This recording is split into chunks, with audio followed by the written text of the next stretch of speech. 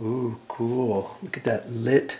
This is called a lit or a lighted switch. You want to learn how to install one of those? Stick around.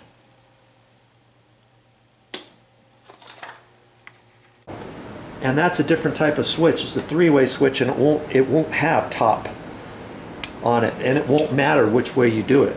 You see what I'm saying? At least I don't think it'll matter. I'm going to be putting in a light switch later. That's going to be a lit light switch like this, but it's going to be a three-way switch, and we'll take a look at that another time and see if it does matter on a three-way if there's a top and bottom, but I don't think there is. Okay, so now we're going to install our lighted switch. This is a 15 amp, and this is a single pole. This one doesn't say single pole, but it has a light switch with one light bulb. That means it's controlled in one area. Okay? Normally you can buy a light switch kind of like this for a couple dollars. This one, because it's lit, was $8.95, I think. Okay, so see, I've got screws on the side that I could do it, or I've got the little holes, see? And that's the little hole underneath it. Where is it? Oh, that little one there. That one's smaller yet. See that? You push in on that, and then that pops the wire out. So where I put the wire is in this area and this area here. Okay.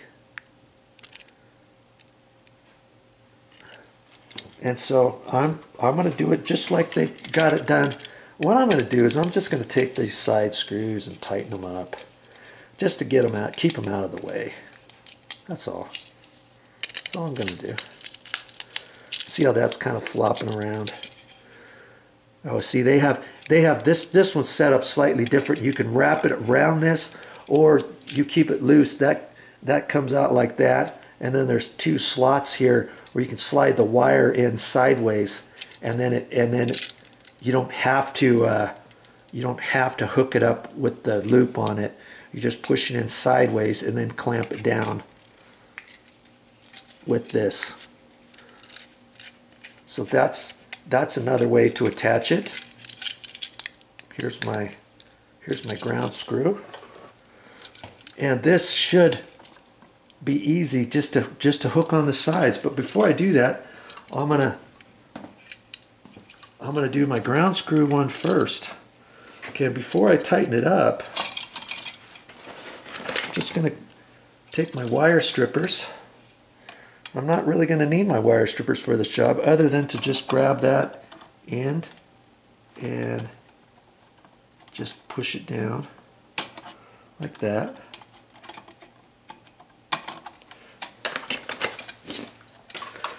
And that just keeps it looped over that screw better.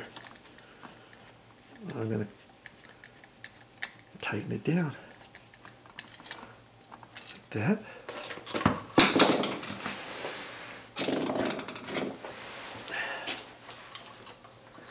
And I'm going to look at this and see which one's top and which one's bottom. Okay, this one's top, and I can see it. It's not right in the middle. It's over off to the left. Okay, and I don't know why they wrapped. Let's see what these other guys did. They wrapped this ground wire around the black wires, and I guess it's okay. I needed a little bit more wire here. Okay, I don't really like how they did that. In fact, I'm just gonna undo it, get rid of it. Okay, I don't like doing it that way. I like to have everything just so. So now, let's see if I can't twist this out and get it straight. Look how long this ground wire is. In fact, that's way too long. I don't want it that long. So let's just do this the proper way. Okay, these wires are going to be sticking out.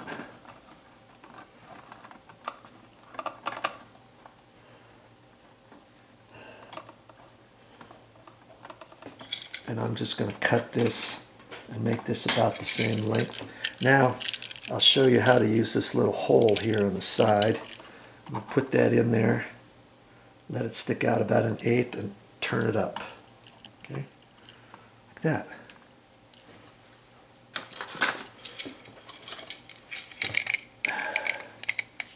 I could have used this and then folded it all in there, but that way it gave me a chance to show you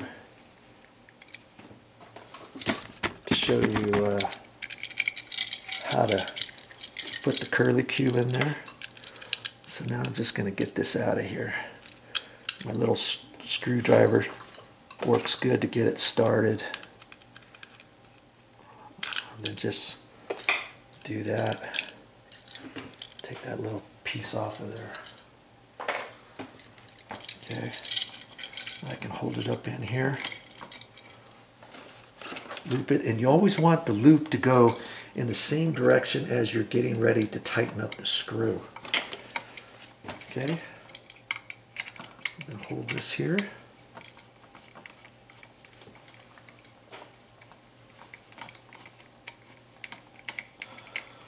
Tighten this down. Okay.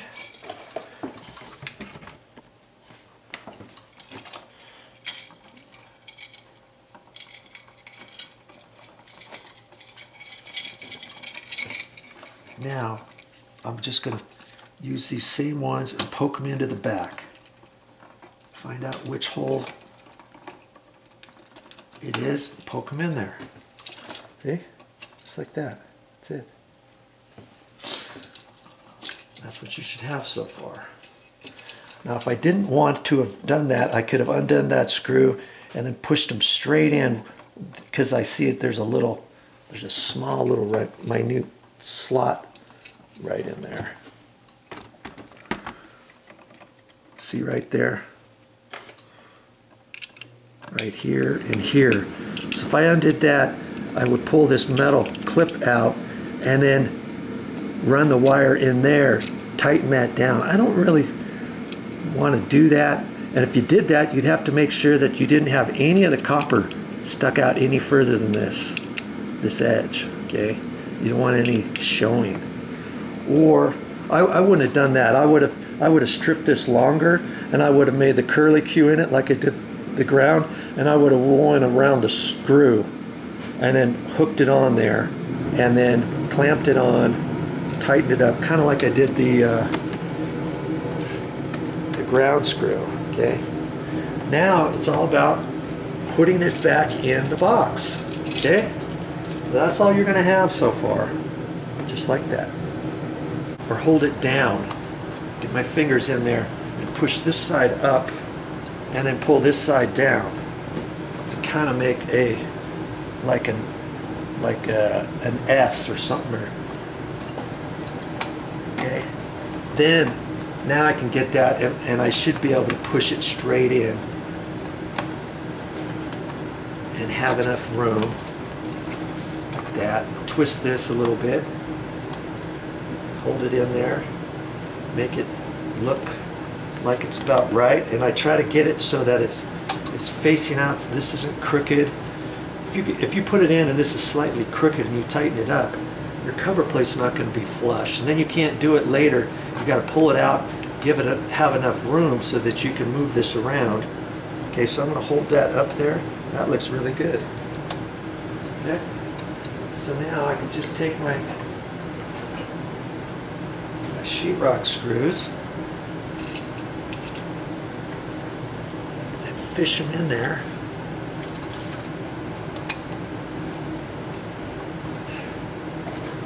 Don't tighten it up yet until you get both screws in.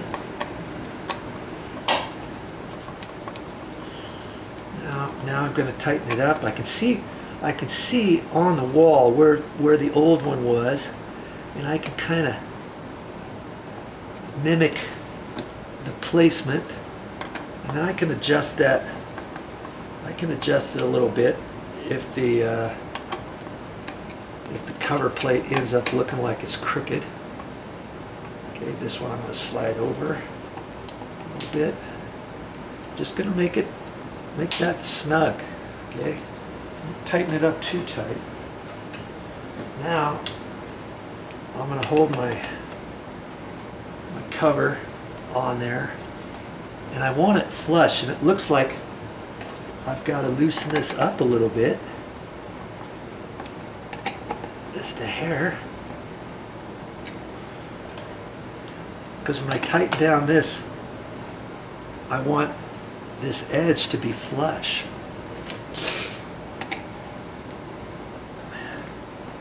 Boy.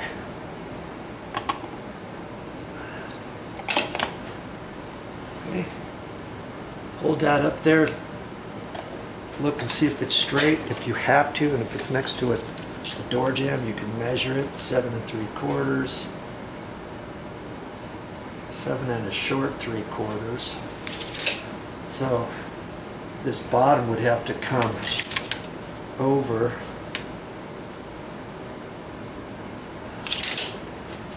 It looked pretty straight at first.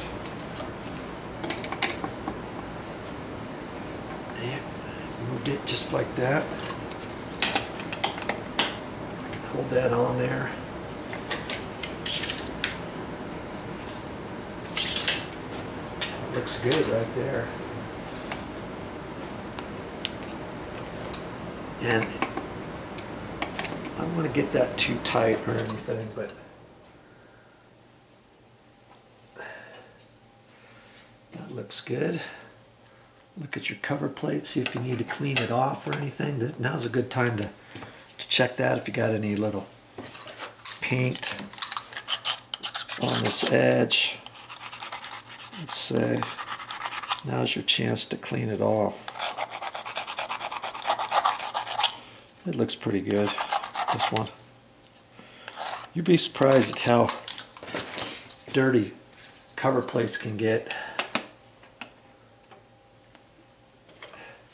And the screws aren't very long, so as you're putting them in, you don't want to over tighten them, because you could crack the cover plate. Okay. Come on. Hold your mouth just right. Hope that you catch that.